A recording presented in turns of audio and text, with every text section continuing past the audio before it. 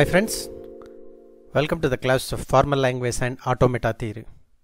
Coming to the next topic, that is E-closure of a state. So we'll see what is this E-closure of a state. So it is a set of reachable states from a given state with epsilon transition. In the previous lectures we have seen that whenever you want to reach from one state to the another state, you require some input. You have taken like 0, 1, A or B. But you can have another option, another concept in finite automata, that you can move from one state to the another state without giving any input. So that is a concept, you call it as E-closure. That is a transition, we call it as epsilon transition.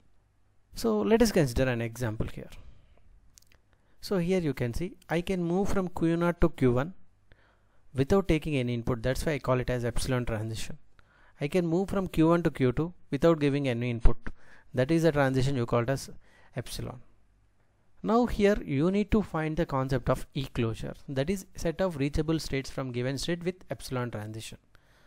So now we need to find E-closure. E-closure of any state. Let us suppose I'll consider here among three states, I'll find one by one. So E-closure of Q0. So what is the definition? It is saying all reachable states.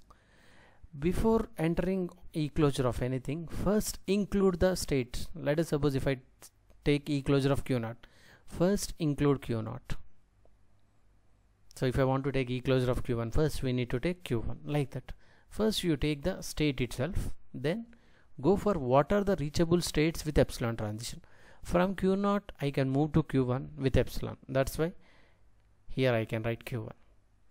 See, I can go for Q1 to Q2 with epsilon. You can see here Q0 to Q1 epsilon, Q1 to Q2 epsilon. Now can I say Q0 to Q2 I can move with epsilon transition?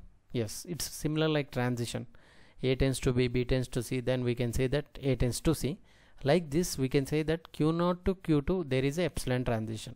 If you, let us suppose if you don't find epsilon here, something input, you cannot say directly. But here you have epsilon transition from Q0 to Q1, Q1 to Q2 is there. That's why I can write Q0 to Q2 direct epsilon. That's why I can reach Q2 without taking any input, that is epsilon. That's why I included Q2 also. Now E-closure of Q0 means what are the reachable states? I can reach Q0 to Q0 itself by without taking any input. So for Q1 with epsilon, Q2 with epsilon, I can move. That's why these are all comes under E-closure. Now E-closure of Q1.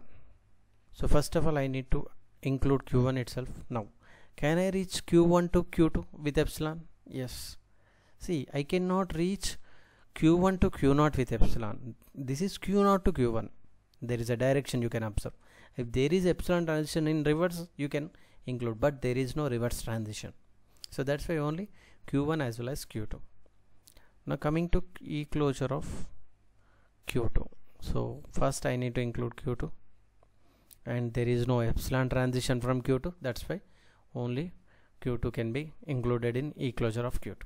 So like this we need to find E-closure of a state in a particular finite automata. Let us consider one more example. So here also you can see, if we follow the same thing, E-closure of Q0. So first of all I need to add Q0. Next Q0 to Q1, yes, I can reach with epsilon. Q0 to Q2, yes, why? Because Q1 to Q2 is also there. Can I reach to Q3? No. Let us suppose this you take it as 0. Can you reach to Q3? No. Why? Because Q0 to Q1 epsilon is there, Q1 to Q3 no epsilon transition.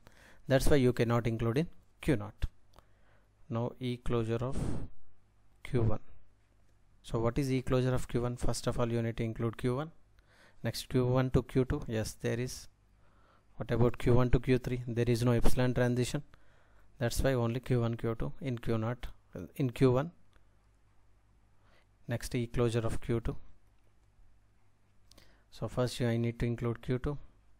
There is no epsilon transition. Now finally E-closure of Q3. So Q3 only, there is no epsilon transition. Like this we need to find E-closure of a state in a particular finite automata. So this is a concept of finding e-closures. So e-closure of a statement, all the reachable states, and not only that, you need to include first the state itself. You need to include in Q0 I included first Q1 like this you need to include. Then this is, you call it as e-closure, and this is useful in finding or converting NFA with epsilon transition to without epsilon transition. That we'll see in the next lecture. Thank you.